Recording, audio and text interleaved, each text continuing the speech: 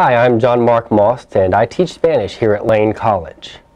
I've been speaking Spanish pretty much all my life. I actually was born in Honduras and grew up in Ecuador from the age of 11 onward.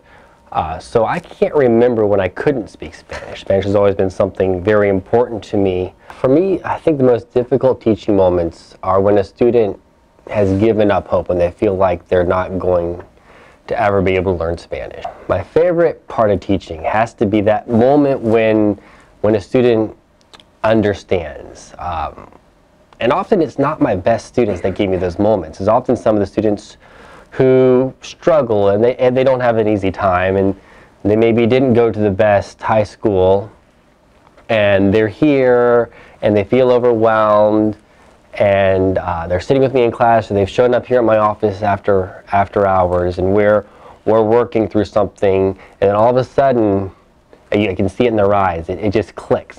Goal-wise, I definitely do want to continue my education and eventually get a doctorate. But in the more near term, I really have a desire to take Lane students to South America.